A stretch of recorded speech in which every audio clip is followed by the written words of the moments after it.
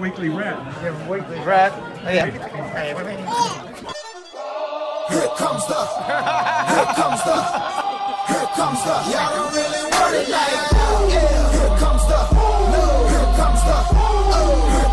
y'all don't really want it like that. G'day folks, welcome to another Emery-Hunia Brothers weekly wrap, proudly brought to you by ASN Cairns for all your supplement needs. On the weekend we were here for our Cairns District Rugby League round of fixtures against traditional rival Emery-Hunia. 3 matches played at the weekend for 3 wins, so a positive day for the club, but it was almost not to be. Getting the day underway were the Kennedy's Better Home Living Colts, trailing late in the match 28-14 before a bit of a miraculous come from behind victory. Tabui-Fidow grabbing a treble. Goal kicking the only difference in a 5 tries apiece match, where we were fortunate enough to come away with a 30 points to 28 last gasp victory. So congratulations to the boys on playing through to the final whistle and getting that victory, and condolences to Emery-Hunia, who came so far and was so close for no chocolates, but it's positive signs for them heading in towards the finals. Sterling Addo grabbing himself 4 goals, and Hamaso also kicking a goal in that performance. Moving on to our Tropic Wings reserve grade clash. Pretty dominant display against a 13-man Emery-Hunia. We come away with a 46 points to 12 win and a 10-try romp. The scoreline could have been a hell of a lot higher had we our goal kicking been better than at 30%, only sliding 3 goals from 10 attempts, as Kane Weehee grabbed himself a double, and as did Isaiah Wigness, and then 6 other try scorers crossing the stripe in a, as we just mentioned, a pretty dominant display.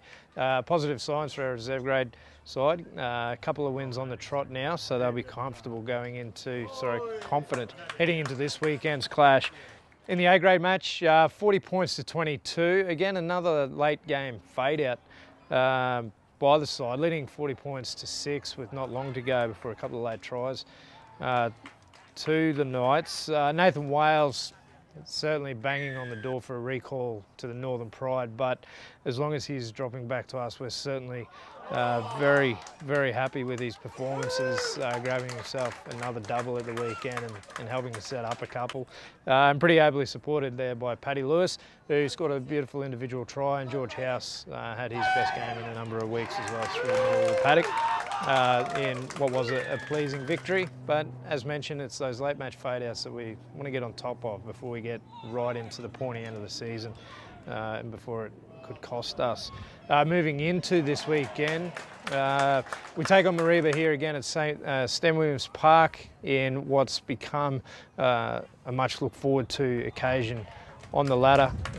The circumstances not so, but the 2 clubs playing for the Tony Shafe Memorial Shield. The Sassman having a pretty prestigious career at both clubs, well-liked performer who travelled down the hill to play with our club for a couple of seasons before his untimely passing. This match played in his memory each year. Unfortunately for us, we forewent the shield to Mareeba last year when they were too strong, and Coach Robbie Swain and the boys chomping at the bit to get that shield back to its rightful place on our wall in our dressing room. So best of luck this weekend to the boys that they're able to achieve that. 3 grades kicking off. Kennedy's Better Home Living Colts at midday. Tropic Wings reserve grade taking the field at 1:30 p.m. before the main clash. The Emery-Hunia brothers taking on the Mareeba Gladiators in that Tony Sassman Shafe Memorial Shield clash, kicking off at 3 p.m. So fingers crossed, this time next week we're coming to you with 3 wins under our belt and a shield under our arm. Until next week, gather fish.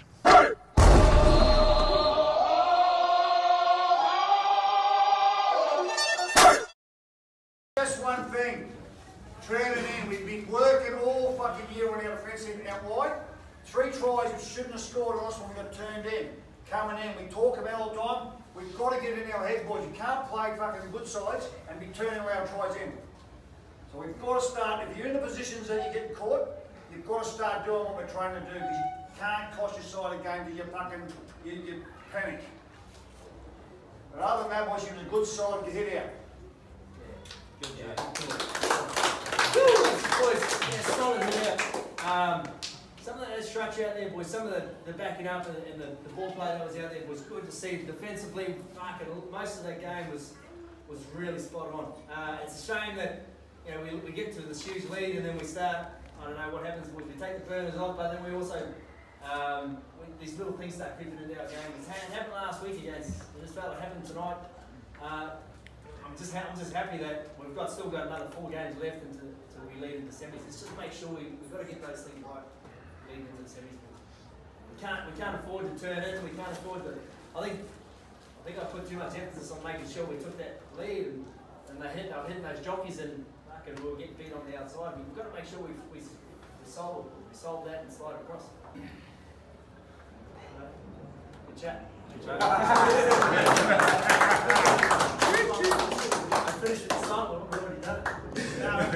Ah, fucking do it, eh? Go again. Yeah. Yeah.